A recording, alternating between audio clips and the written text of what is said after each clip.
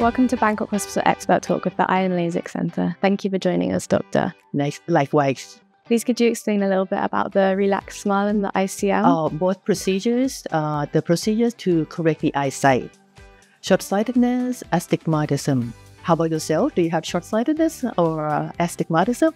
I don't think so. I haven't been tested. Oh, you're blessed. All right. So the procedure, the first one I'd like to explain is the ReLEx SMILE. It's the abbreviation from refractive lenticle extraction or small incision lenticle extraction. We use the laser in all steps to create the flap inside the cornea. And the second cut is to reshape the surface of the cornea to correct the refractive error, such as short-sightedness and astigmatism. And at the end, we remove the lenticle.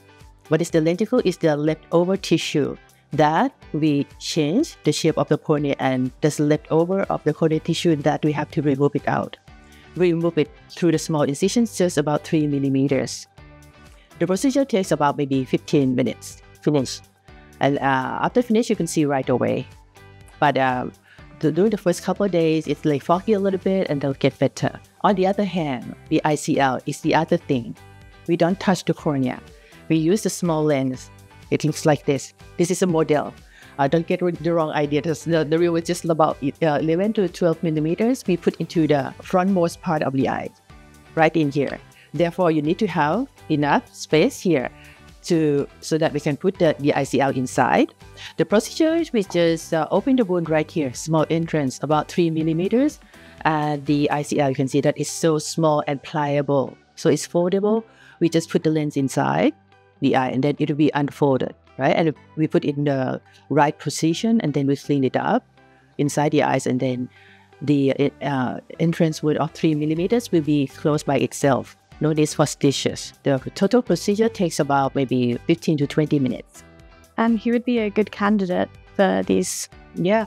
See, that's why eye evaluation is mandatory. Yeah. For the laser, for the cornea, right? We have to make sure that the cornea is good enough. For example, cornea thickness should be enough. And the cornea strength should be strong enough. That's why we need a special instrument like corneal topography to take the picture of the cornea to see the shape, the regularities of the cornea, and determine if you're a good candidate for the laser on the cornea or the ReLEx SMILE or not. And what would you say are the superior benefits to these procedures? Both of them can make you to be independent of glasses and contact lenses, right? Actually, some people feel like, it's not important. It's not the thing that you have to do it, because you can see the world with the glasses or contact lenses. But it's kind of like you have to be dependent on glasses or contact lenses all the time. So benefits of this is that, you'll be free, right? You don't have to carry glasses. You don't have to take care of your contact lenses, right?